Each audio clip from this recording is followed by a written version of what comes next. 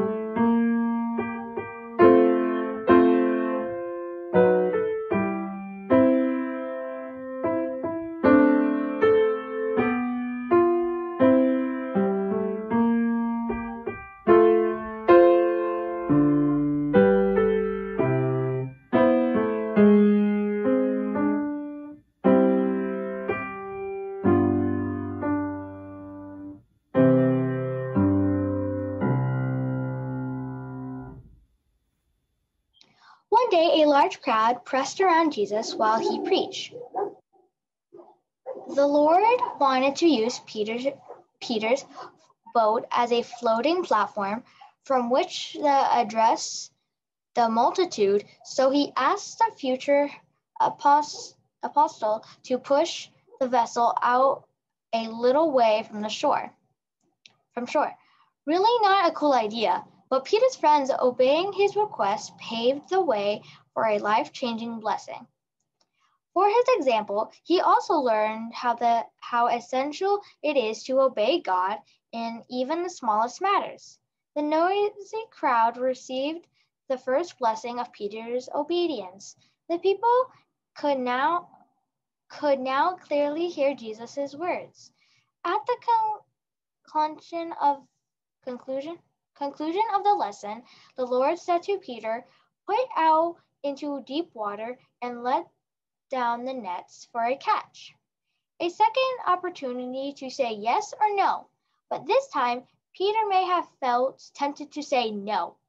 After all, he was an excellent fisherman. He had worked the entire night for a catch, but had returned empty-handed. Now, his young teacher, a carpenter, by the way, not a fisherman, was asking him to go fishing again. Peter's action shows the being of a lifetime of faith in God. He said, "Master, we've worked hard all night and haven't caught anything. But because you say so, I will let down the nets." The despicable disciple chose to obey the Lord and to leave the consequences of his decision. But notice what happened as a result of Peter's obedience. Jesus demonstrated his power and control. Peter and his partners may have started the day off thinking their efforts was pronounced nothing. But they ended in a complete amazement because they pulled in not one, but two overflowing boatloads of fish. Saying yes to the Lord's request resulted in a miracle that transformed not only one fisherman's life, but the lives of the entire group. Consider three reasons why obedience is critical to the successful Christian's life. Number one, obeying God in small matters is an essential step to reviving God's greatest blessing.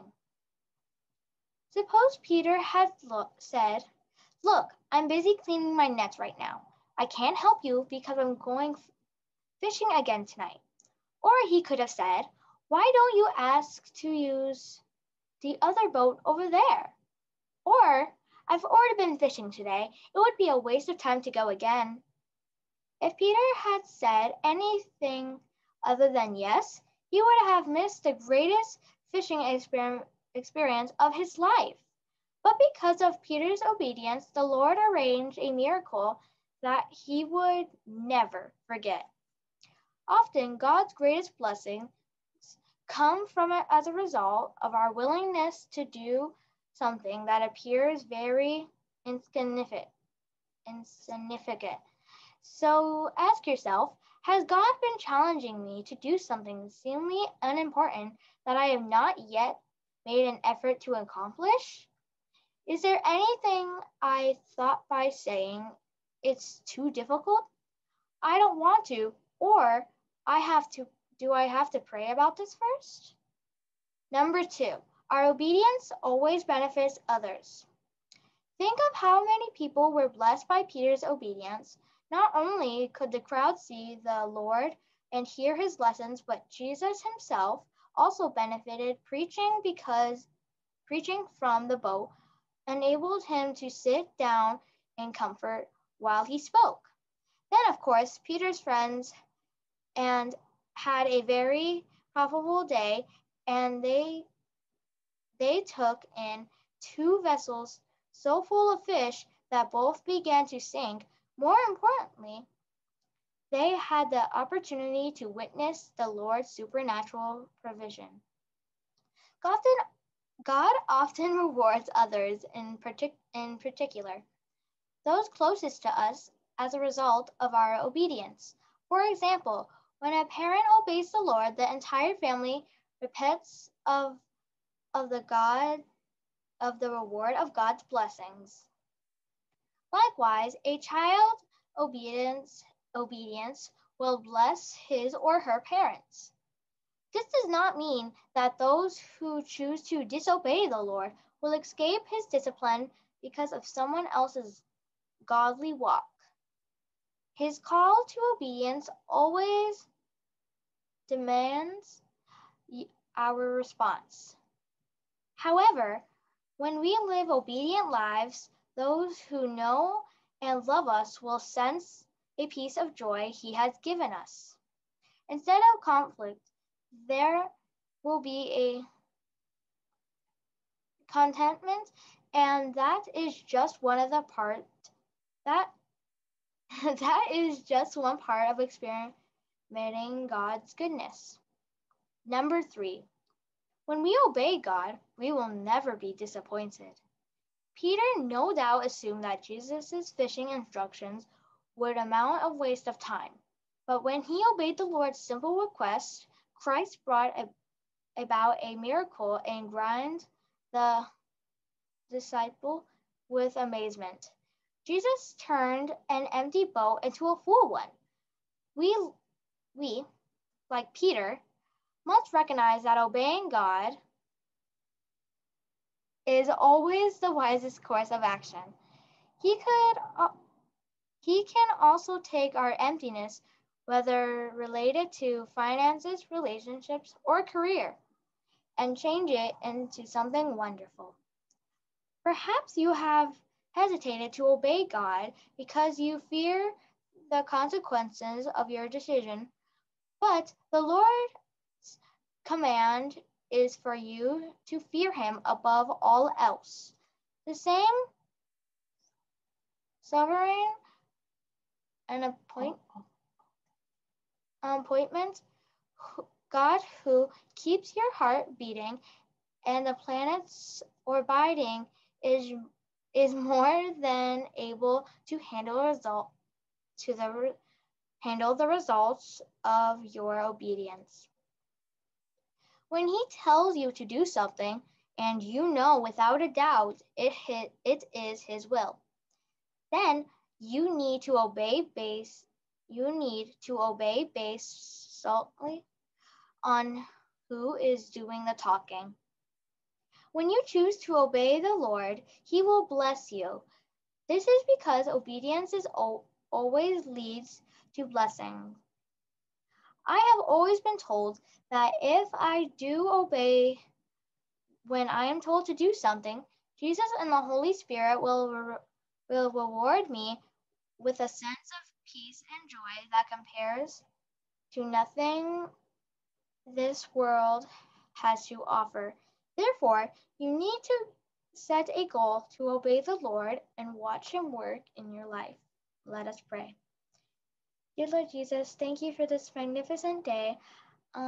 Please help all the people who are in need, and please get the world under control again. And so we can see a lot more people at church, because I know you like seeing more people here to worship you. In Jesus' name we pray. Amen.